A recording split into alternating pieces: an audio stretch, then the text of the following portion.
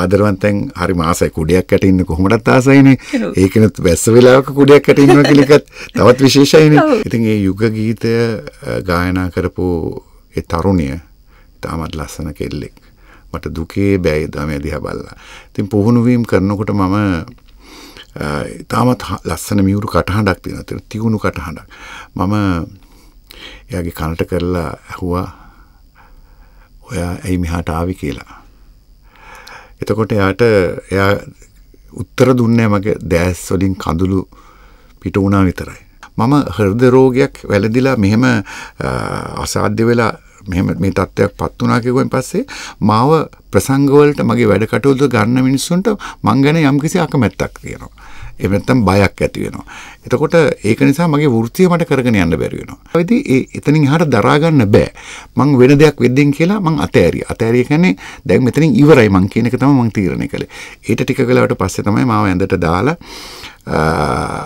මොහොතකට පස්සේ මට දැනුණා මං මෙහෙම උඩ වහල ඉහළ පේන්නේ මට දැනුණා ඉතාමත් දීප්තිමත් එළියක් මෙහෙම ගලාගෙන එනවා. දෙසැම්බර් 2 වනදා නෙළුම් පොකුණේදී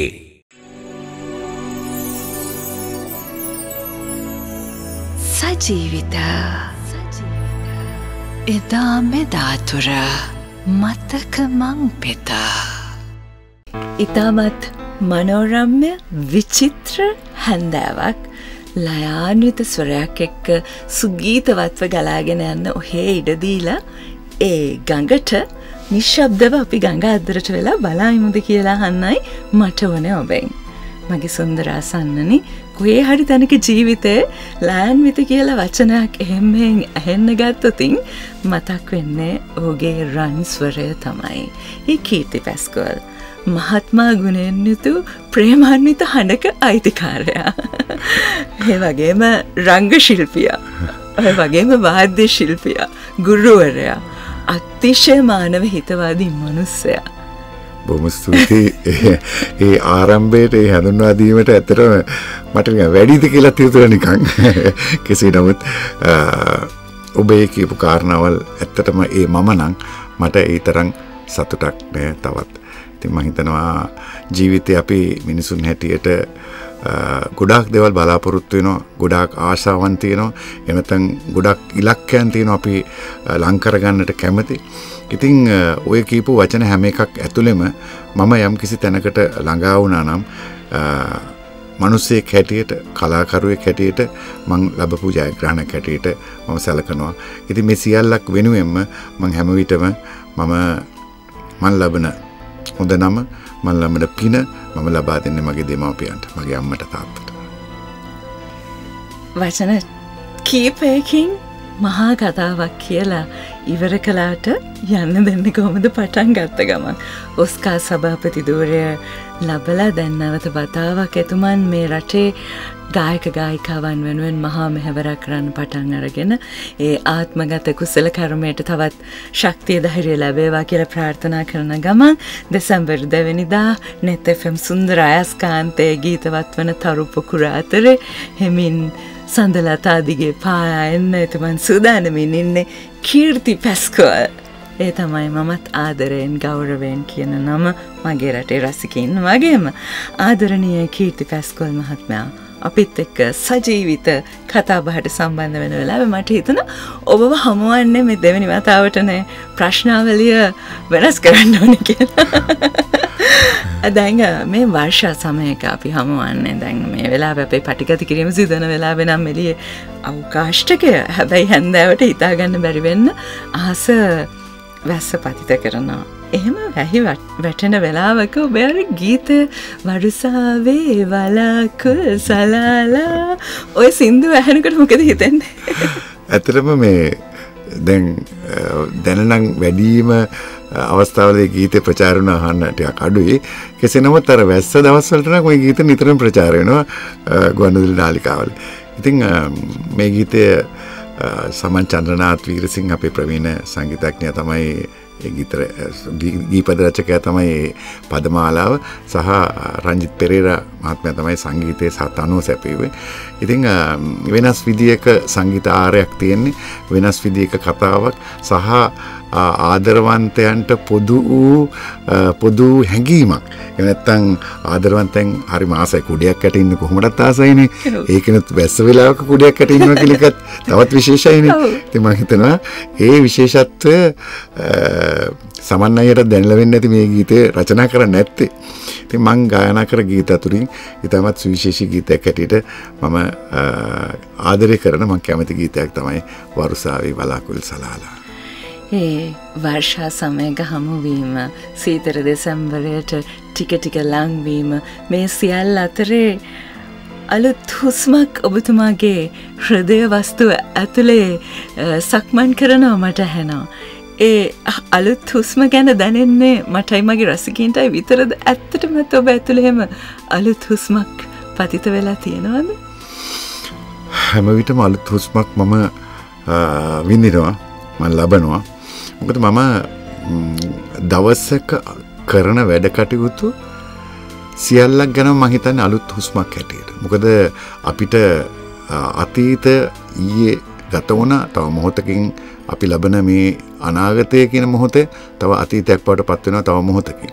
හැබැයි අපි ඊළඟට ගත කරන දේ එහෙම නැත්නම් ඊළඟ අපේ බලාපොරොත්තු අලුත් හුස්මක් සමග තමයි අපි ගන්නට බලාපොරොත්තු වෙන්නේ. එතකොට මේ හැම දෙයක් තුළම අපි ජීවයක් බලාපොරොත්තු වෙනවා නම් එහෙම නැත්නම් ඒට පණක් දෙන්න ඕනේ කියලා හිතනවා නම් ඒ අලුත් හුස්ම අවශ්‍යමයි ඔබ කියපු. ඉතින් හැම දෙයක් තුළම බලාපොරොත්තුවක් තියෙනවා. දැන් අයස්කාන්තය කියන ප්‍රසංගය මගේ සහභාගී වෙන ප්‍රසංග මම ඕනෑතරම් සහභාගී වෙනවා. හැබැයි මම ඉතාමත් ආදරෙන් ආසාවෙන් සහභාගී වෙන ප්‍රසංගයක් තමයි අයස්කාන්තයේ ප්‍රසංගය. මම කලින් වතාවකත් මේ ප්‍රසංගයට සහභාගී වෙනවා. මට මතකයි ගාල්ලි තිබුණේ ප්‍රසංගය. ඒ ප්‍රසංගය තුල දකින්න වෙනස මම අනිත් ප්‍රසංග වලින් දකින්නේ. මෙහි සියලුම දේවල් ඉතාමත් සැලසුම් සහගතව සිදු කෙරෙන්නේ. ගායකයන් පෙළගැස්වීම, ගීත පෙළගැස්වීම, ඒ සඳහා දෙන හැඳින්වීම, ශිල්පීන්ව හඳුන්වා දෙන ක්‍රමවේද සහ ඊට දක්වන සංගීතය. මොකද ප්‍රසංගයක් සාර්ථක වෙන්න කාරණා කීපයක් අපිට අවශ්‍යයි. පළවෙනි කාරණාව තමයි ගායකයාගේ ගීත රසිකයන් කොයිතරම් ආදරය කරනවද කියන එක. ඊට පස්සේ ඒ සඳහා පසුබිමින් දක්වන සංගීතය, ඒ වගේම ඒ සංගීතයට ගායනයට අපිට පසුබිම් සකස් කරලා දෙන ශබ්ද උපකරණ, ඒ වගේම විදුලි ආලෝකය, ඒ විතරක් නෙමෙයි මේ ප්‍රේක්ෂකාගාරයේ පිරී ඉතිරි ගියොත් තමයි මේ සියල්ලක්ම සාර්ථක වෙන්නේ. ඒ පිටුපස්සේ ඉන්න දැවැන්ත ශක්තිය තමයි සංවිධානය. ඉතින් Neth FM මේ සංවිධානය කරන මේ ප්‍රසංගය තුළ මේ සියල්ලක්ම සාර්ථක වෙන බව තමයි මම දකින්නේ. හැම විටම මගේ අත්දැකීම මම දන්න දෙයක් නිසා මට මේවර ප්‍රසංගය දෙසැම්බර් 2 වෙනිදා පවත්වන මේ ප්‍රසංගය පිළිබඳව දැඩි විශ්වාසයක් තියෙනවා. කෘතිපූර්වක බැල්මකින් ඔබතුමන් දෙස බලා ඉන්න ආරෙන්න වෙන මොනවා කරන්නද? ඒ කතාව අතරේ මම ඔබේ Facebook පිටුවට ගියා හොරෙන්. එහි ඔබ හරි සුන්දර මානවවාදී සටහනක් තබා තිබෙනවා. සිරකරෝද මිනිස්යෝය. තව කොච්චර කල් ඉන්න තියනවද? මම ඇගේ කනට කර ඇසුවෙමි. ඇය පිළිතුරු දුන්නේ නැත. ඇගේ දැස් කඳුලින් පිරී ගියා පමණි. තවත් එක්තරා නාලිකාවක ප්‍රචාරය වෙච්ච ඉතාම මානුෂීය මෙහෙවරක් වෙනුවෙන් ඔබ එහි ගිය දවස ගැන, ඔබට දැනුණු දේවල් ගැන, ඔබේ හිත අස්සෙන් නැගෙන හැඟීම මම ආසයි අහන්න. ඔව්, පසුගිය දැන් සති දෙකකට කලින් පැවතුන ප්‍රසංගයක් ලලිත සිරසර නමින් මේ ප්‍රසංගයේ ගීත ගායනා කරේ, වාදනය කරේ, නර්තනය කරේ සියල්ලක්ම රැඳවියා. කාන්තාවන් සහ පිරිමි අය නිලධාරීන් ගෙනුත් කොටසක් සහභාගී වුණා මේ ප්‍රසංගයට. ලංකා පුරා විසිරී සිටින බන්ධනාගාර 28කින් තෝරාගත්ත හැකියාවන් තියෙන අය තමයි මේ ප්‍රසංගයට සහභාගී වුණේ. ඉතින් මෙහි සංගීත කටයුතු බාරව තිබුණේ මට. සංගීත කණ්ඩායමේ පුහුණුවීම් කිරීම සහ ගීත ගායනයට දක්ෂ අය තෝරා ගැනීම සහ අය පුහුණු කිරීම. ඉතින් මේ ප්‍රසංගයේදී මම යුග ගීතයක් ගායනා කළා. නෙළුම් පොකුණ රංගහලේ තමයි ප්‍රසංගයක් පැවැත්වුනේ. ඉතින් මේ යුග ගීතය ගායනා කරපු ඒ තරුණිය තාමත් ලස්සන කෙල්ලෙක්. මට දුකේ බැයි තමයි දිහා බලලා. ඉතින් පුහුණු වීම කරනකොට මම තාමත් ලස්සන මියුරු කටහඬක් තියෙනවා. තියුණු කටහඬක්. මම එයාගේ කනට කරලා ඇහුවා ඔයා ඇයි මෙහාට ආවේ කියලා. එතකොට එයා උත්තර දුන්නේ මගේ දැස් වලින් කඳුළු පිට වුණා විතරයි. මම ඊට පස්සේ අහන්න ගියේ නෑ. මොකද්ද කරපු වරද්ද? කොච්චර කල් තව ඉන්නවද කියලා මම අහන්න ගියේ නෑ. මොකද ඒක එයාටත් වේදනාවක් වෙන්න ඇති. ඒ වගේම මටත් ඒක අහලා මට වේදනාවක් දැනෙන්න පුළුවන්. ඒක නිසා මම එතනින් එහාට මුකුත් අහන්න ගියේ නෑ. මම ප්‍රසංගයේදී මම ගීත ගායනා කරගෙන ආවේ ප්‍රේක්ෂකාගාරයේ ඉඳලා. මගේ කොටස ගායනා කළා මම දෙවෙනි කොටස කියනකොට මම වේදිකාවට ගොඩ වෙලා මම ඇයට අත දික් කරා. අත දික් කරම මගේ අත අල්ලගත්තා. අල්ලගෙන ආපහු අර විදියටම දැස කඳුලෙන් තෙත් වුණා. මං ඒකෙන් අදහස් කරේ ඔබට අත දෙන්නට කවුරු හෝ ඉන්නවා. ඔබ යම්කිසි ජීවිතේ කරපු මොකක් හෝ වැරද්දක් නිසා දඬුවමක් විඳින්මින් සිටිනවා. හැබැයි ඔබට ජීවිතේ හැමදාම ඒ දඬුවම විඳින්න අවශ්‍ය වෙන්නේ නැහැ. කවදාරි දවසක ඔබට අත දෙන්න කෙනෙක් ඉන්නවා කියන එක සංකේතවත් කරන්න තමයි මම ඇයට අත දුන්නේ. ඉතින් මම හිතනවා ඒ අපේ දෙදෙනාගේ ශරීරයේ ස්පර්ශ වීම තුලින් ඇයට ලැබිච්ච හැඟීම එහෙම නැත්නම් ඒ ලැබුණු ශක්තිය තුලින් මම හිතනවා ඊට මින් පසුවට කවදාවත් ඒ වැරදේ බැඳෙන එකක් නැහැ කියලා මම හිතනවා. ඒක එහෙම වුණා නම් මගේ එදා දවසේ මට ඊට වඩා තවත් සාර්ථක වෙන්න කාරණාවක් නැහැ. මම හිතනවා ඒ තෘප්තිය මට හොඳටම ඇති. මම මේ ප්‍රසංගයේ වෙච්ච මහන්සියට. තව දෙයක් මට අමතක නොවන සිදුවීමක් තියෙනවා ඒ දවසේම වෙච්ච. මේ ප්‍රසංගය සඳහා ඒ රැඳවියන් ඉතා විවිධාකාර වූ ඇඳුම් පැළඳුම් ඇඳගෙන හිටියා. යුරෝපීය ඇඳුම්, ඉන්දිය ඇඳුම් සහ නාට්‍ය වලට ගැලපෙන ඇඳුම් සහ තව වෙස් ඇඳුම් බොහෝ අංගවලට. ඉතින් මේ වේදිකාවට ඇවිල්ලා මේගොල්ලෝගේ ඒ අංග ඉදිරිපත් කරනකොට කාටවත් හොයන්න බෑ මේ කවුද කියලා. මේගොල්ලෝ හිරගෙදරක ඉන්න බන්ධනාගාරගත වෙච්ච රැඳවියන් කියලා කිසි කෙනෙකුට හිතන්න බෑ. සාමාන්‍ය අය වගේ අති සුපිරි දක්ෂතාවයක් ඒගොල්ලන්ට තිබුණා. හැබැයි ප්‍රසංග ඉවරලා මම අවසන් වෙලා මම යනකොට එක දිග පොලිමක් තිබුණා. අර සාමාන්‍ය බන්ධනාගාර රැඳවියන්ගේ ඇඳුම් ඇඳගත්ත සුදු පාට ඇඳුම් ඇඳගත්ත දිග පොලිමක් තිබුණා. පොලිමේ කොනට මං යනකොට එතනම එළිය බස් එකක් නවත්තලා තියෙනවා. බන්ධනාගාර බස් රථේ අංකය කියමින් ඒ රැඳවියන්ට අඬ ගහනවා. අඬ ගහලා බස් රථයට නංගනවා. ඒ පැය 4ක කාලය තුල එයා වෙන ලෝකයක හිටියේ. ඊට පස්සේ මේ නැවත වාරයක් බස් රථයට නැගලා බන්ධනාගාරයට ආපහු යනවා. ඉතින් ජීවිතය කියලා කියන දේ එක මොහොතකින් අපිට පොඩි වෙනසක් කරන්න පුළුවන් නම් මම හිතන්නේ ඒගොල්ලන්ට දැනෙන්නේ නැති. අපි මේ මෙච්චර සුන්දර ලෝකයක ඉඳගෙන ඇයි මේ අපරාධ වලට කොටු වෙලා අපි මේ අස්සකට වෙලා ඉන්නේ? ඉතින් අපිට මේ ලෝකෙට යන්න ඕන නම් මේ සුන්දර ලෝකෙට යන්න ඕන නම් ඇයි අපි මේ වගේ වැරදි කරන්නේ? ඒ නිසා නැවත වාරයක් ඒ මොහොතට ඒගොල්ලන්ට ඒ හැඟීම දැනුණා නම් මම හිතන්නේ කවදාවත් ඒගොල්ලෝ ආපහු වරදේ බැඳෙන එකක් නැහැ කියලා මම හිතන්නේ. ඉතින් මම හිතනවා මගේ ජීවිතේ මම කරපු බොහෝ පින්කම් අතර මේක මට අති සුවිශේෂී පින්කමක්. ආදරේ දියවර ගලා යන ගඟ අද්දරට වී අපි බලා ඉන්නවා. ඇත්තටම මට කියන්න ඔය තරම් ඔය මිනිස්සුන්ගේ හිත් කියවන්න කොහොමද පුරුදුනේ කියලා ඔවුන්ගේ ජීවිතවල සැලෙන දුක් සුසුම් හඳුනා ගන්න ඒ ආර්ට් එක මොකද්ද කියලා? තරංග මම එක පාට මේ රෝසු මල් යහනාවක ඉපදිච්ච කෙනෙක් එහෙම නැත්නම් බොහොම සැප පහසු ජීවිතයක් ගත කර කෙනෙක් නෙවෙයි. මම ඉතාමත් අසරණ තත්ත්වයේ මගේ ජීවිතයේ ආරම්භයේ සිට ගත කරලා ටිකෙන් ටික මම මගේ ඔළුව උස්සපු කෙනෙක්. මට මතකයි එක කාලයක් මට තිබුණා මගේ සෙරප්පු රබර් සෙරප්පු වල කොන් තුනේම කටු ගහගල තමයි මම පාවිච්චි කරේ. ඒ වගේම එක කොට කල්සමයි මට තිබුණේ. ඒ කොට කල්සමෙත් පිටිපස්සේ අඬ දාලා තිබුණේ. මගේ ඥාති සොහිවුරා ඉන්නවා. ඔහුට තිබුණ තවත් පාටක කල්සමක්. කළු පාට එකයි දුමුරු පාට එකයි කලිසම් දෙකක් අපි දෙන්නට තිබුණා. අපි සතිය මේ කලිසම් දෙක මාරු කරනකොට දෙකක් තියෙනවා කියලා මිනිස්සුන්ට පේන්න ඕනට. ඒ වගේ අසීරු කාලයක් මම ගත කරලා තියෙනවා. එතකොට මේ හැම එකක් ඇතුළෙම මම දුක කියලා කියන එක හොඳට අත්විඳලා තියෙනවා. කෙනෙකුගේ හිත කියවන්න මම දන්නවා. දුක කියවන්න මම දන්නවා. දුක දැනිලා තියෙනවා. ඉතින් ඒක මම මොන තත්වයකට පසු කාලක කලාව තුල ආවත් ඒක මට අමතක කරන්න බෑ. ඒක මම නැවත ඉපදිච්ච මිනිහෙක් නෙවෙයි. ඒ මනුස්සයාම තමයි මේ ඉන්නේ. එතකොට කෙනෙක් දිහා දැක්කම ඔහුගේ හදවත කියවන්න, හදවතට දැනෙන දේ මට දැනෙනවා මගේ දෙයක් වගේ තේරුම් ගන්න මට පුළුවන්කම තියෙනවා. ඒක නිසා මම හැමදාමත් පොළොවේ පය ගහලා ජීවත් වෙන්න. මට මොන දේ තිබුණත්, අපි මොන කන කෑම වුණත්, මොන යන හොඳ වාහනේ වුණත්, අපි බඳින මොන ඔරලෝසු වුණත් අපි ඔක්කොම එකට තමයි මේ ජීවිතේ ගෙනියන්නේ. අපි මැරෙනකොට අපි යන්නේ අර හතර රියන්නේ අතර එක්ක අපේ මිනිහ අලු වෙනවා. එහෙම නැත්නම් අපි පොළොවට පස් වෙනවා.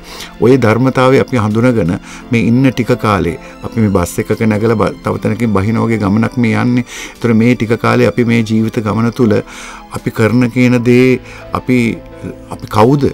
අපි මොනවද කරන්නේ? අපි වගේම තවත් අනිත් මිනිසුන්ගේ වේදනාව සතුට කියන එක හඳුනාගත්තොත් මම හිතන්නේ අපිට ජීවත් වෙන එක එච්චර අමාරු දෙයක් නෙවෙයි කියලා මම හිතන්නේ. මොකද හැමදාම තමන්ගේ තමන් තේරුම් ගත්තොත් අපේ ජීවිතේ ගෙන යන්න අපහසු වෙන්නේ. මේ තරම් මිනිසුන්ගේ ආදරයට පාත්‍ර වෙන එකේ රහසය ඒකයි. ඔබතුමන් ලෝකයට දෙන්න දේ අපස්සට ඔබටම ලැබෙන එක. ඉතින් ඒකයි මේ මෙහෙම දේවල් අසාධ්‍ය වූ අවුරුදු 33ක රෝගියෙකුගේ ජීවිතය බේරා ගැනීම වෙනුවෙන් ඇටමිදුළු බද්ධ කිරීමේ ශල්‍ය කර්මය සඳහා ලක්ෂ 10ක් අපේක්ෂා රෝහලට ලබා දුන්නා. අපේක්ෂා රෝහලත් එක්ක මහ පුදුම ලිංගතු ලබැඳියාවක් නේ තියෙන්නේ. ඔව්. තරංග මම 2011 ඔක්තෝබර් මාස 21 වෙනිදා හෘදයාබාධයක් වැළඳිලා මගේ පණ සම්පූර්ණයෙන්ම නැති වුණා. එතකොට අර කෘත්‍රිම ශ්වසනය දීලා අර විද්‍යුත් කෘත්‍රිම ශ්වසනයෙන් තමයි මම නැවත වාරයක් මේ ලෝකෙට ආවේ. ඊට පස්සේ මගේ ජීවිතේ දෙවන ගමන එහෙම නැත්නම් මං දෙවන ජීවිතේ උප්පත්ති කියලා මං සලකන්නේ දැයින් පස්සේ. එතෙන් සිට මම හිතුවා ඊට කලිනුත් මම බොහෝ සමාජ සේවා කටයුතු රෝගීන් වෙනුවෙන් කටයුතු කළා. හැබැයි මම මෙතනින් පස්සේ හිතුවා මම ඉන්න මේ ටික කාලේ තව කොච්චර කාලයක් තව ඉන්න වෙයිද දන්නේ නැහැ. මොකද ඒ ඉරණම කවදා හරි දවසක ආයෙත් මට අත් වෙනවා. ඒක නිසා ඉන්න ටික කාලේ මම පුළුවන් තරම් මේ රෝගීන් කියන අය වෙනුවෙන් පුළුවන් මගේ දේවල් කරන්න ඕනේ කියලා. මම මේ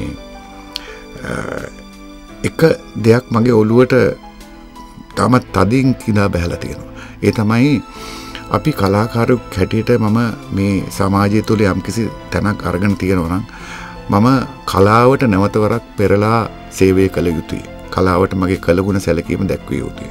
මම කලාව තුළින් ඉගෙනගත්ත දේ, දැනගත්ත දේ, මම කරපු නිර්මාණ සමාජය විසින් මම පිළිගත්ත නිසා තමයි අද මම මේ වගේ තැනක් මට ලැබිලා තියෙන්නේ. ඒතකොට මම සමාජයට පෙරලා මගේ කෘතගුණ සැලකීම කළ යුතුයි. එතකොට මම ඔය කියන අය අතරින් අපි දැඩි ලෙස අසරණ වී සිටින්නේ රෝගීන්. මේ රෝගීන්ගෙනුත් අපි හැමතිස්සම කියන මේ මාරාන්තික රෝගයක් හැටියට දකින පිළිකා රෝගය තමයි මම විශේෂ කොට ගත්තේ. ඉතින් ඒ අනුව මම 2019 දී මාර්ගම අපේක්ෂා රෝහලේ ඇටමිදුළු බද්ධ කරන ඒකකයේ තිබුණු කාමර දෙකයි තිබුණේ. ඒකක දෙකක් තිබුණේ.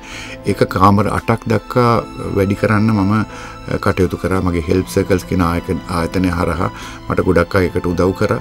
ලක්ෂ 350ක වියදමක් ගියා. අපි ආරම්භ කරා 2020 වෙනකොට ඒ ඇටමිදුළු බද්ධ කිරීමේ ඒකකේ වෛද්‍ය ප්‍රසාද් අබේසිංහ මහත්මයා තමයි මේ මූලිකත්වය අරගෙන කටයුතු කළේ. එතෙන් සිට අපි මේ වන විට රෝගීන් 220කගේ ජීවිත බේරලා තියෙනවා. 220ක් ඒ ආයතනයේ ඒ ඒකකය ඇටමිදුළු බද්ධ කිරීමේ ශල්‍ය කර්මය තුලින් සුව වෙලා දැන් හුස්ම ගන්නවා. ඒ පින මට හරියම හොඳට දැනෙන දෙයක්. මගේ හදවතට දැනෙන දෙයක්. ඉතින් ගිය අවුරුද්දේ මගේ මනමාල හැන්දෑ ප්‍රසංගය පැවැත්වුණා නෙළුම් පුකනේ ජනවාරි 29 වෙනිදා. මම ආරම්භ කළා අරමුදලක්. මේ අරමුදලෙන් මම බලාපොරොත්තු වෙන්නේ මොකද සමහර විට දැන් මේ නොමිලේනේ මේ අයට බෙහෙත් කරන්නේ. මේ ශල්‍ය කර්මය කරන්නේ. හැබැයි සමහර පරීක්ෂණ සමහර බේත් හේත් ආරෝග්‍ය ශාලාවෙන් ලැබෙන්නේ නැහැ. ඒවා පිටින් කරගන්න ඕනේ. ඒතකොට රෝගියෙක් වෙනුවෙන් සමහරට ලක්ෂ 8ක් 10ක් විතර වියදම් කරන්න ඕනේ. ඒ අවස්ථාවවලදී ඒ අයට වියදම් කරන්න මම අරමුදලක් පිළිහිටෙව්වා. මේ අරමුදලෙන් තමයි මේ ඊයේ පෙරේද ওই ලක්ෂ 10 දුන්නේ. මට වෛද්‍යතුමා කියලා එවනවා කීර්ති දැන් මෙන්න මෙහෙම ලෙඩෙක් ඉන්නවා තරුණයෙක් ඊයේ පෙරේද කිව්වේ. ඉතින් එයාගේ බෙහෙත් වලට ලක්ෂ 10ක් යනවා. අපි අහවල් ෆාමසියේ මේ බෙහෙත් ටික ගන්නවා. කීර්ති ඒ බිල එහෙට ගෙවන්න කියලා. ඒතර මම ඒගොල්ලන්ගේ බිල ගෙවනවා. ඒක තමයි ඔය ඊයේ පෙරේද. ඉතින් පස්සේ මම පසුවේ දන්නේ ඇත්තරම රෝගියා කවුද කියලා මම දැනගෙන හිටියේ නැහැ. වෛද්‍යතුමා මට කතා කරලා කිව්වා කීර්ති අවුරුදු 33ක තරුණයෙක් දැන් ඔන්න හොදට ඉන්නවා ඇවිල්ලා බලන්නකෝ කියලා කිව්වා. ඉතින් මට ඒක පුදුම විදියට දැනුණා කෙනෙකුගේ පණක් දෙන්න පිනක් තියෙනකත් ලොකු දෙයක් නේ මිනිස්සෙකුට. ඉතින් ඒක ඒ පින මට කොයිතරම් දෙයක්ද කියලා මට හිතෙනවා මේ සිතක් පහළ වීම. ඉතින් මම හිතනවා ඒක මම ප්‍රසිද්ධ කරපෙන්න එහෙම නැත්නම් ඒකෙන් යම්කිසි සමාජයේ තැනක් ගන්න මම කරන දේවල් නෙවෙයි මේවා. කෙසේ නමුත් මට මෙහෙම සිත් පහළ වීම පිළිබඳව මම ඇත්තටම මගේ අම්මට තාත්තට මම පින් දෙනවා. එවැනි පුතෙක් හදපු එක ගැන මගේ අම්මා තාත්තා සතුටු වෙනවා ඇති කොහේ හරි දිහා බලාගෙන මන් දිහා බලාගෙන. සාදු සාදු කියලා අපි හැමෝම මේ පින් එතුමන් දෙපළට එතුමියට සහ එතුමන්ට අනුමෝදන් කරනවා. ඇත්තටම අනුමෝදන් කරනවා. ඔබ කවුද දෙයනේ? කවුද ඔබ? මම ඇත්තටම සාමාන්‍ය මිනිස්සෙක්. පොලේ පාය ගහලා ඉන්න එදා වගේම අදත් තියෙන මම මුල අමතක කරන්නේ නැහැ කවදාවත්. මගේ පැරණ මිතුරන්, මගේ නෑදෑයන්, හිතවතුන්, දුප්පත් නෑයෝ, එයා හැමෝම මට තාමත් මතක තියෙනවා. හැබැයි තරංග මට කරන්න බොහෝ කටයුතු තව තියෙනවා. මම ඔය කිව්වා වගේ කලා ශාස්ත්‍රයට සහ සමාජයට දුප්පත් අය වෙනුවෙන් කරන්න බොහෝ දේ තියෙනවා. මේ සියල්ලක්ම මම කරන්නේ කිසිම දේශපාලන අරමුණකින් තොරව දේශපාලනට යන්න බලාගෙනවත් නෙවෙයි. මම දේශපාලනින් ඈත් වෙලා මේක කරන්නේ. මම හැමතිස්සෙම මිනිසුන්ගේ ආදරේ තියෙන එතන. මම සමහර අවස්ථාවලදී ජාතික ඇඳුම් අඳිනවා. ඒ විශේෂ අවස්ථාවලදී යන්නේ මම මේ පෙරේදා මම ගියා මහනුවර ගිහිල්ලා මල්වතු අස්කිරි මහානාහිමියන් වරු බැහැ දැකලා මගේ ඔය අලුත් ගත්ත පත්වීමට ආශිර්වාද ගන්න මං ගියේ. ඒ යනකොට මම අර නැෂනල් එක ජාතික ඇඳුම ඇඳගෙන ගියා. ඒකෙන් මම අදහස් කරන්නේ මේ ඇඳුම අඳින බොහෝ අය අපේ රටේ මොන වගේ තාරාතිරමක අයද කියන එක අපිට අමුතෙන් කියන්න දෙයක් නෑ. හැබැයි මම කියන්නේ මේ ඇඳුම ඇඳගෙන කොයිතරම් හොඳ දේවල් කරන්නට පුළුවන්ද සමාජයේ.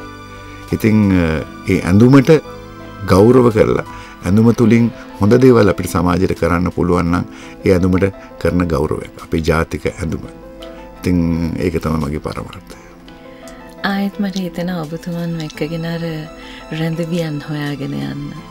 ඒ මොහොතේ සුන්දර තරුණියට ඔබ අත දුන්නට පස්සේ ඔබ කියනවා ඒ සිරුරු අතරේ ඇතිවෙච්ච ඒ සියුම් ස්පර්ශයෙන් ඇයට දැනෙන්නේ නැති ලෝකයේ ආදරයෙන් ඇයට අතක් දික් කරන්න බලාගෙන ඉන්නවා කියන එක. ඇත්තටම ආදරය කියලා කියන්නේ මිනිස්සුන්ව වෙනස් කරන්න පුළුවන් ලස්සන මාට් එක නේද? හරියට හරි. කොහොමද එහෙම කරන්නේ?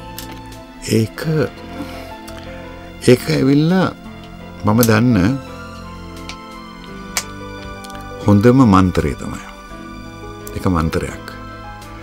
ඕනම දෙයක් අපි කතා කරන දෙයක්, අපි කියන දෙයක්, අපි කරන දෙයක්, ඒ ඕන එකකට ආදරය එකතු කරන්න. ඒක සාර්ථකයි. මම මේ මෙතන ඉන්නේ බොහොම ආදරේ, කැපවීම. මේක මං හිතනවා මං හරි සාර්ථක සාකච්ඡාවක් ඔබතුමියන් එක්ක කරන්න කියලා. ආදරය කලවම් කරන ඕනම තැනක අපි කැම බීමක් හැදුවත් ආදරෙන් හැදුවොත් ඒ කැම ලුණු නැති වුණත් රස දැනෙනවා. ආදරය කියලා කියන එක තුළ අපිට පුළුවන් ජීවිත වෙනස් කරන්න. ජීවිත වෙනස් කරන්න පුළුවන්. ඕනම දරුණු හිතක් මෙල්ල කරන්න තියෙන එකම මෙවලම තමයි ආදරය. ඉතින් මම හිතනවා ආදරය කරන්න පුරුදු වෙච්ච කෙනාට තරහ යන්නෙත් නැහැ කියලා. ඉවසීම තියෙනවා. මොකද පෙරලා කෙනෙක් තරහ ගත්තත් පෙරලා අපි ඒකට දක්වන ප්‍රතිචාරය තවත් කේන්තියාවක් නම් එතන ආදරේ උපදින්නේ නැහැ. ආදරෙන්ම ඒ ප්‍රශ්නයට මුහුණ දුන්නොත් තමාගේ සතුරාට වුණත් ඔහුට නිකම්ම මෙල්ල වෙන්න සිද්ධ වෙනවා. ඒක ඇත්තටම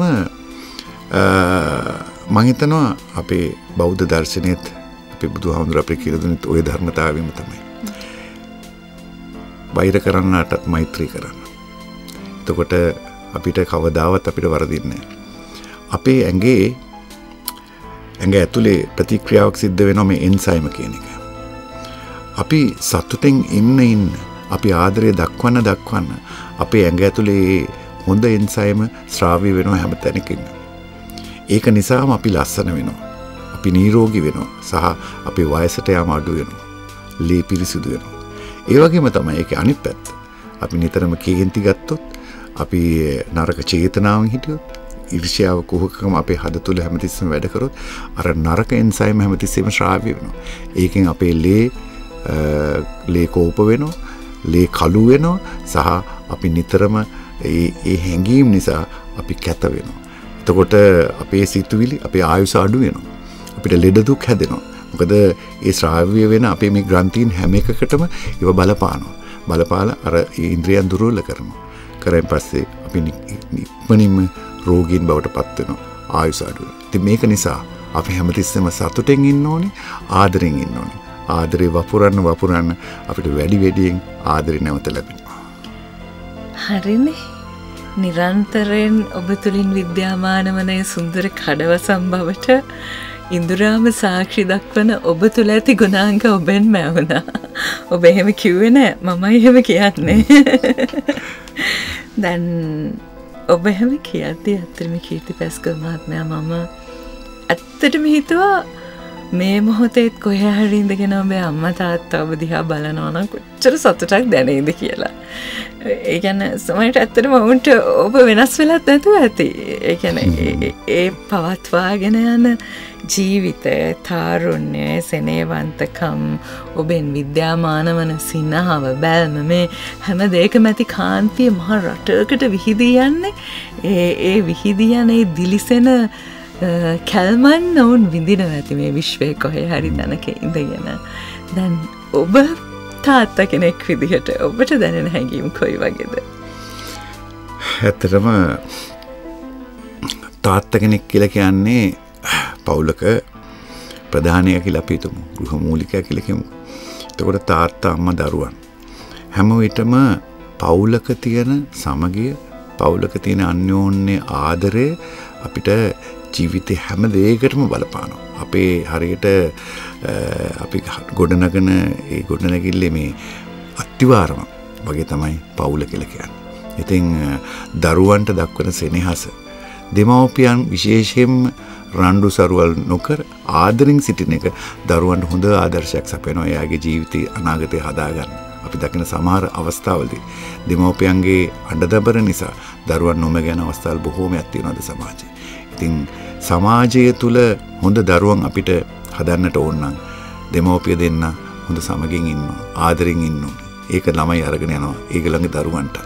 ඉතින් මගේ දරුවන්ට මම ඒක තමයි කරලා තියෙන්නේ. ඉතින් මම හිතනවා ඒ ඇත්ත හොඳ ගුණගරුක යහපත් පුරවැසියන් මේ රටට හැටියට මේ රටට සමාජයට වැඩක් කරවයි කියලා මට විශ්වාසයක් තියෙනවා. ඒ අය කලාවට ඉද නැද්ද කියන එක මම දන්නේ නැහැ. කෙසේ නමුත් ඒ අය සමාජයේ ඉතාමත් හොඳ පුරවැසියන් බවට පත් වෙන බව මට ඒකාන්තයි. ඔබ කලබල නෑ නේද? නෑ. මං හරි සැලසුම් සහගතයි මගේ ජීවිතේ කරන වැඩක් වුණත්. ඒ කලබල නැති ගතිය කොහොමද හුරු කරගත්තේ? බුද්ධිය. ඒ කියන්නේ අපිට හැමතිස්සෙම අපිට පුළුවන් නම් අපි කරන දෙයක් සැලසුම් කරන්න අපිට කලබල වෙන්න ඕනේ නැහැ. සැලසුමක් නැති වුණාම තමයි අපි කලබල වෙන්නේ. හැම මොහොතකම අපිට මම හිතලා තියෙනවා මට වැඩ 6ක් ගැන හිතන්න පුළුවන්. වැඩ 6ක් හිතන්න පුළුවන්. ඒ වැඩ 6ම මෙහෙම කළා ඒක පිළිවෙලට කරන්න පුළුවන්. ඒ වගේම දැන් තියෙන වැඩේ දැන් එකපාරට ඉවර කරන එක තමයි මගේ සාමාන්‍ය ක්‍රමය. මම පස්සට තියන්නේ. පස්සට තියන්න සිදු වුණොත් ඒ වැඩේ මම නැවත වාරයක් මතක් වෙන ක්‍රමවේදයකුත් හදා ගන්නවා.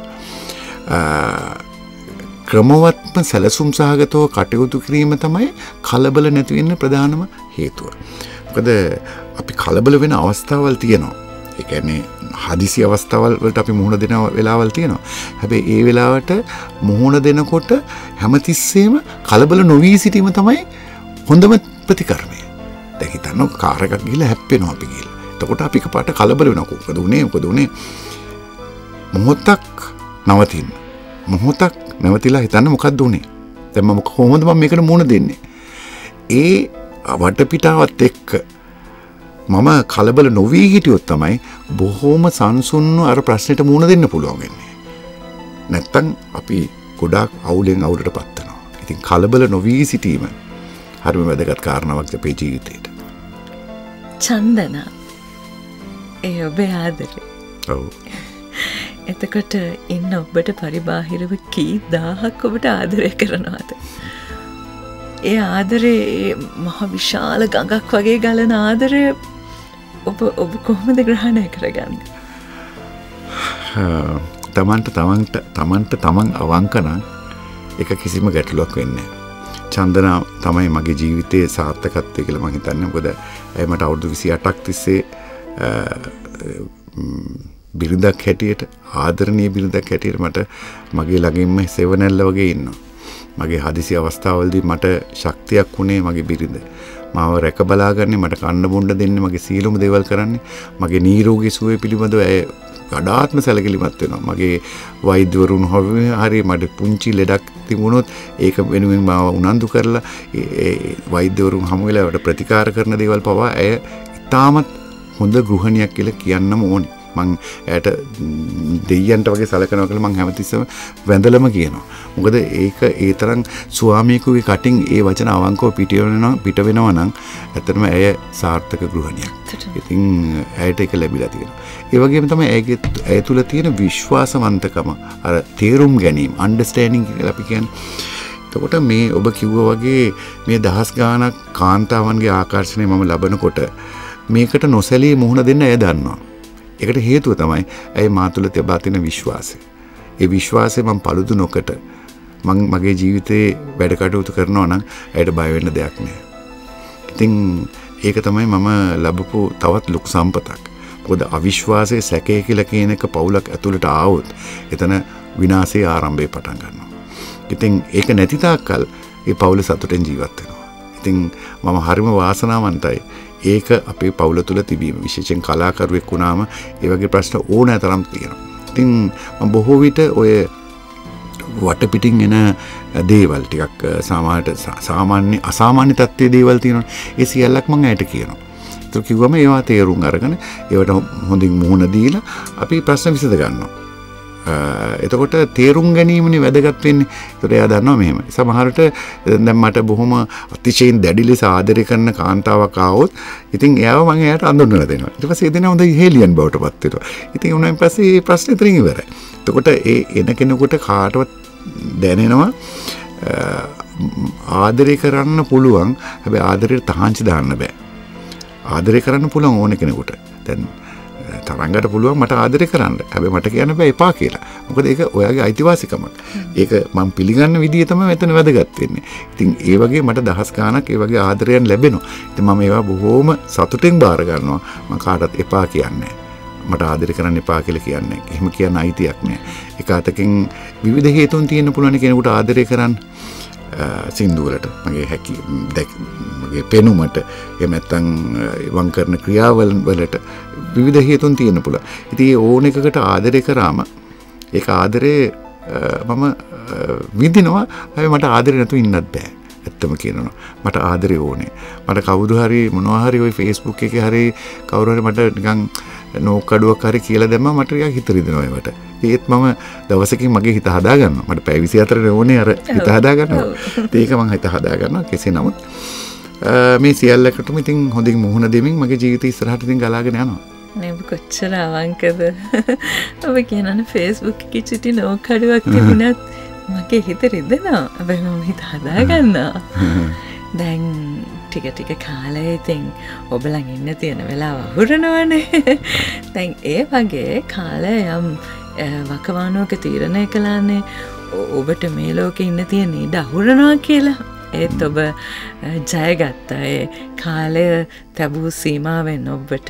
හැබැයි මම නැවත එතැනට යනවා. මොකද අපි දවසක ජීවිතේ කවදා හරි ඔබතුමාන් මම මේ අපි සියලු දෙනාම ඒ ඉරණමට මුහුණ දෙනවා. ඔබ ඒ ඉරණම අභියසට ගිහින් ආව කෙනෙක් නිසා ඒ මොහොතේ හැඟීම් ඔබට කිසියම් විචක්ෂණයකින් හෝ මතකයට නගා ගන්න පුළුවන් නම් ඒ හැඟීම් ධාරාව කොයි වගේද? මට දැනුනේ දැන් මට අධික වේදනාවක් දැනුණා. කතාවට කියනවා දැන් පපුවට අලියෙක් කකුල තියලා පාගනවා වගේ කියලා. ඒ වේදනාව මොහොතින් මොහොත වැඩි වෙනවා. එක තැනක ආව ඒ වෙලාව මට මතකයි මාව මේ ඇඳක දාලා මාව ඒ CCU යුනිට් එකට ගෙනියනවා. ඒ ගෙනියන වෙලාවේ තමයි මට දැනෙන්නේ වේදනාව. මම ඒ එක තැනකදී මම එක අතෑරියා. අතෑරිය කියන්නේ මෙතනින් එහාට මම දැන් අපි ඕනම කැක්කමක් ආවම අපි ඉවසන්න පුරුදු වෙනවා. ඉවසන්න කොහොම හරි වේදනාව දරා ගන්න පුරුදු වෙනෝනේ. එදා ඒ වෙලාවේදී එතනින් එහාට දරා ගන්න බෑ. මං වෙන දෙයක් වෙද්දින් කියලා මං අතෑරියා. අතෑරිය කියන්නේ දැන් මෙතනින් ඉවරයි මං කියන එක තමයි මං තීරණය කළේ. ඊට ටික වෙලාවට පස්සේ තමයි මාව ඇඳට දාලා මොහොතකට පස්සේ මට දැනුණා මං මෙහෙම උඩ වහල ඉහළ පේන්නේ මට දැනුණා ඉතාමත් දීප්තිමත් එළියක් මෙහෙම ගලාගෙන එනවා. දීප්තිමත් එළියක්. දැන් අපි වර නිලාකුරු පත්තු කරනකොට එනවනේ සුදු පාට එළියක්. අනේ එළිය මට දැනුණා. මම දැක්කා ඒ එළිය. ඊට පස්සේ මට අර තිබුණු කැක්කුම ඔක්කොම නැති වෙලා ගියා. ඊට පස්සේ මට මං එහෙම මම දැන් ඊට පස්සේ මොනවද උනේ කියලා ටික වෙලාවකට පස්සේ මගේ වෛද්‍යතුමා වෛද්‍ය ප්‍රියංකර ජයවර්ධන මහත්මයා මගේ ළඟට ඇවිල්ලා කනට කියලා කීර්ති it was a narrow escape. You are so lucky කියලා කිව්වා. ඒ වචන ටික තමයි කිව්වේ. ඉතින් මට මම ඒත් දන්නේ මොකක්ද උනේ කියලා. පස්සේ තමයි දැනගත්තේ මට අර ඉලෙක්ට්‍රික් ෂොක් 3ක් දීලා ඊට පස්සේ තමයි විනාඩි කිහිපයක් කොච්චර වෙලා ගත වුණාද කියලා මම දන්නේ. නැවත වාරයක් මට සී කල්පනාව ආවා. ඊට පස්සේ මට හදිසි සැත්කමක් කරෙන් පස්සේ ඉතින් දවස් 10කට විතර පස්සේ මම සාමාන්‍ය විදිහට නිරෝගී සුවය ලැබුවා. මේක මම තරංග ප්‍රසිද්ධ කරේ නැහැ. කොහෙවත් කිව්වේ නැහැ. මාධ්‍ය වලටවත් කොහෙවත් පත්තරයකටවත් දැම්මේ නැහැ. කාලයක් යනකම් අපි මෙයාට භාගිතම කියන්න පටන් ගත්තා. ඒකට හේතු වුණ කාරණා දෙකක් තියෙනවා. එකක් තමයි මේ වගේ අසරණ වෙච්ච අසාධ්‍ය වෙච්ච කියන්නේ පණ ගියා කියලා කියන රෝගයකට හැදිලා මෙහෙම වුණා කිව්වම මිනිස්සු අනුකම්පා කරනවා. අනේ පව් අනේ එහෙම වුණාද කියලා මට අනුකම්පාවක් අවශ්‍ය වුණේ නැහැ. මොකද මට අවශ්‍ය වුණේ නැහැ එහෙම අනුකම්පා ලබාගෙන නැවත ඒක තුලින් ආදරයක් ලබා ගන්න. එහෙම නැත්නම් ආදරේ වැඩි කරගන්න මට ඕනකමක් තිබුණේ නැහැ. මම ඒ නිසා ඒක නිසා ඒ කාරණාව මම හංගගෙන හිටියා ටික කාලයක්. ඊළඟට අනිත් කාරණාව තමයි මම හෘද රෝගයක් වැළඳිලා මෙහෙම අසාධ්‍ය වෙලා මෙහෙම මේ තත්ත්වයක් පත් වුණා කියුවෙන් පස්සේ මාව ප්‍රසංග වලට මගේ වැඩ කටයුතු ගන්න මිනිස්සුන්ට මං ගැන යම්කිසි අකමැත්තක් තියෙනවා. එහෙම නැත්නම් බයක් ඇති වෙනවා. එතකොට ඒක නිසා මගේ වෘත්තිය මට කරගෙන යන්න බැරි වෙනවා.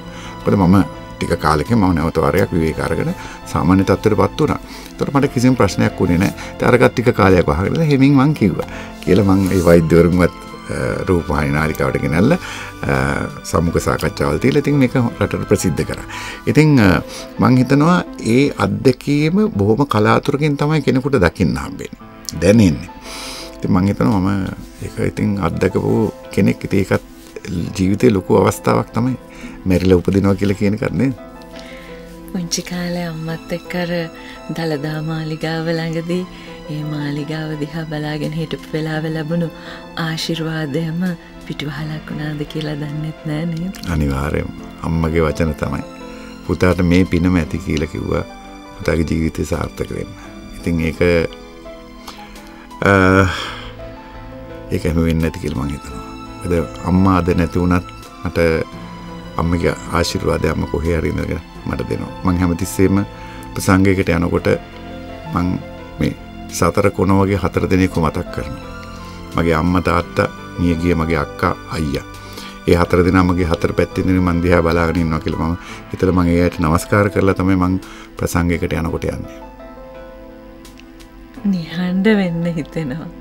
නිහඬ වෙලා භාවනාවකට සමවැදුනා වගේ ඔහේ තත්පරවලට නිස්කලංකව ගලා යන්න දෙන්න හිතෙනවා.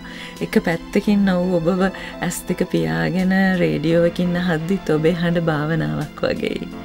ඔබ ඉදිරියේ නැවතිලා කතා කරද්දී ඔබ දිහා බලාගෙන ඉද්දිත් ඔබ භාවනාවක් වගේ. මගේ ආසන්නන්ටත් රසිකයින්ටත් YouTube හරහා නරඹන්නන්ටත් මටත් මන්ද ඔබටත් ඒක දැනෙනවා ඇති. ඒ කියන්නේ තමන් තුළ ජීවත් වෙන කෙනා නිස්කලංක වුණාම තමන්ට මහා ආස්වාදජනක හැඟීමක් දැනෙනවා ඇති නේද? ඔව්. මම ඇත්තටම මං ගැන සතුටින් ජීවත් වෙන්නේ. මම මං ගැන තෘප්තිමත්. මං ඇත්තටම අනාගතය පිළිබඳව පුංචි බලාපොරොත්තු ටිකක් තියෙනවා. මට සල්ලි ගොඩාක් හම්බුණොත් සල්ලි ගොඩාක් හම්බුණොත් ගොඩාක් සේවය කරන්න පුළුවන් නම් නැති බැරි අයට. මොකද මට දවසකට දුරකථන ඇමතු 25 30ක් විතර එනවා උදව් ඉල්ලලා. විවිධ රෝගීන්ට සමහරගේ නැති බැරි කමට දරුවන්ට ඉස්කෝලේ වැඩවලට ඉල්ලලා දුරකථන ඇමතුම් ගොඩාක් එනවා. ඉතින් ඒ හැමෝටම මට උදව් කරන්න විදියක් නැහැ. මට ඒ තරම් සල්ලි නැහැ. ඉතින් හැබැයි කවදා හරි දවසක මට ලොකු සල්ලියක් ලැබෙනවා නම් මේ ඔක්කොම කරන්න මම හරියම සතුටින් ඒ ටික කරනවා. මට කිසිම වෙන බලාපොරොත්තු නැතුව ඒව කරනවා. ඉතින් මම දන්නේ මට එහෙම කාලයක් එයිද කියලා. ආවොත් මම ඒව කරනවම තමයි. මම මැරෙන්න ඉස්සෙල්ලා. එන්න ඕනේ. ඔබ දවසක මේ විශ්වයට නික්ම ගියත් අර ඔබ කිව්ව සතර කොන වගේ ඔබ මේ විශ්ව ධාතුවේ ඊටාම බල සම්පන්න ශක්ති සම්භාරයකට එක්කාසු වෙලා මේ මහා ප්‍රජාවකටම මේ ආදරය කර ඉඳීවි. ඇත්තටම ඔබ ආදර ගුලියක්. මන් දන්නේ නැහැ ඔබට කොහොමද සමුදෙන්නේ කියලා. ඒත් අපි වැඩසටහන නිමා කරන්න ඕන මේ සුන්දර ලායන්විත හඬත් අරගෙන මහා නිහතමානී හිනාවයි මනුස්සකමයි අරගෙන එතුමන් අයස්කාන්තයේදී අපිට හමු වෙනවා දෙසැම්බර් 2 වෙනිදා හැන්දෑවේ 7ට නෙළුම් පොකුණේදී mytickets.lk වෙතින් ඔබට පුළුවන් ඔබේ ප්‍රවේශ පත්‍රය වෙන් කරගන්න. දැන්ටමත් ඊටාම සීමිත ප්‍රවේශ පත්‍ර සංඛ්‍යාවක් පමණයි ඉතිරි වෙලා තියෙන්නේ. එතුමන් සමග රූකාන්ත ගුණතිලක සමිතා මුදුන්කොටුව, එතකොට සංක දිනෙත් සනුක මේ සියලු දෙනාත් රෑන පිටින් එනවා ගී ගයන්න, ගීතවත් වෙන්න, නැලවෙන්න, සැනසෙන්න. ඔබ අයස්කාන්තය වෙත එන්න කියන සුන්දර ආදරණීය ඇරයුම කරන්නත් ඕනේ. ලෑන්විත යන්නනි දෛවය හාස්කමකට මට දෙවෙනි වතාවටත් ඔබත් එක්ක මේ වගේ සුන්දර සම්මුඛ සාකච්ඡාවට එළඹෙන්න අවස්ථාව හම්බුණා. මම හිතනවා මේ වගේ 25ක් 30ක් වුණත් මට නම් ඇති වෙන්නේ නැහැ. මම ජීවිතේ ගොඩාක් ගුවන්විදුලි නාලිකාවල සම්මුඛ සාකච්ඡාවලට ගිහිල්ලා තියෙනවා. රූපවාහිනී නාලිකාවල ගිහිල්ලා තියෙනවා. ඒක හැමෝම දන්නවා. මාව දකින්නේ වෙයින්. මම මේ ඔයගේ මූණ ඉස්සරහ තියාගෙන කියනවා නෙවෙයි. ඒ කරපු තරංග මාත් එක්ක කරපු net FM එකට කරපු ඒ සම්මුඛ සාකච්ඡාව තමයි මගේ ජීවිතයේ කරපු හොඳම සාකච්ඡාව සහ අර්ථපූර්ණ සාකච්ඡාව. ඒක ඇතුලේ තියෙන හැඟීම්, ඔබගේ ඒ ප්‍රශ්නාවලිය සහ ඒකට මම උත්තර දෙන්න මට ඔය පාර හදලා දෙන විදිය, මේවා මාධ්‍ය වේදිනියකට තියෙන්න ඕනේ අන්තිම ඉහළම සුදුසුකම්. මොකද කෙනෙක්ගෙන් ප්‍රශ්න අහනකොට ඒ ප්‍රශ්නේ ඇතුලේ තියෙන හැඟීම් තමයි ප්‍රශ්නෙට උත්තර දෙනාගෙන් පිට වෙන්නේ. ඉතින් ඒ හරි උත්තරේ ගන්න, ඒ අදහස් එළියට ගන්න දක්ෂතාවය තියෙන්නේ ඒ නිවේදිකාවට. ඉතින් ඒක උපරිම ලෙස ඔබට ඉහෙලිම පිහිටලා තියෙනවා. මම හරිම සන්තෝෂයි තරංග ඔබට දීර්ඝායුෂ, ඒ වගේම ඔබට තව තවත් මේ ශාස්ත්‍රය තුල වැජඹෙන්නට වැඩ කරන්නට අවස්ථාව සැලසේවා කියලා මම ප්‍රාර්ථනා කරනවා. දේවත්වයෙන් ආශිර්වාද ලදිමි. මගේ තාත්තත් කොහේ හරි ඉඳන් අහන් ඉඳන් සැනසෙනවා ඇති. ඔබට මොනවා කියන්නද කියලා මට හිතෙන්නේ නැහැ. වචන මහා ගොඩක් එක්කාස් කළා හුඟක් දේවල් කියන්න පුළුවන්. හැබැයි හැම දෙයකටම වැඩි මගේ අසන්නන් මේ නරඹන ප්‍රේක්ෂකයන් අපි සියලු දෙනාම එකතු වෙලා ඔබට ආදරේ කිව්වොත් ඒක සෑහීමකට පත් වෙනවා ඇති. ඇත්තටමත් ඔබට ආදරේ කියලා අපිට නිකන් වචන කියන්නත් පුළුවන්. හැබැයි හදවතින් ගලාගෙන එන මහා ශක්ති සම්භාරයක් සමග මහා කැලක් ඔබට ආදරේ කියනකොට ඒක ලොකු ශක්ති ප්‍රභවයක්. අනිවාර්යයෙන්. බොහොම ස්තුතියි. ප්‍රාර්ථනාව මට ඉස මුදුනින්ම මම පිළිගන්නවා. බොහොම ස්තුතියි. ස්තුතියි ආදරණීය කීර්ති පැස්කල්, ඔස්කා සභාපතිතුමනි, ලාන්විත ගායකයාණනි, සුන්දර මනුෂ්‍යාණනි, දේවත්වයට ළඟ අපි නික්ම යුතුයි අසන්නනි. ආදරය හැරවෙන යමක් ඔබට ඇසුනාදැයි මට සැකයි.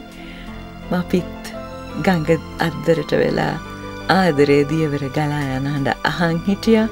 තම ඕනේ නම් තවත් අහන් ඉඳත හැකි. කාලේ අවකාශ දුන්නොත් ආයිත් දවසක මේ විදිහටම මුණ ගැහෙමු. සුබරයක් ඔබට කීර්ති පැස්කුවගේ ලෑන්විත හඬේ පිහිටයි මේ රැයට. මම තරංගනානායක්කාර. දෙසැම්බර් 2 වනදා නෙළුම් පොකුණේදී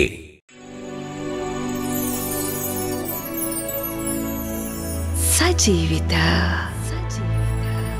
එදා මෙදාතුර මතක මං පෙත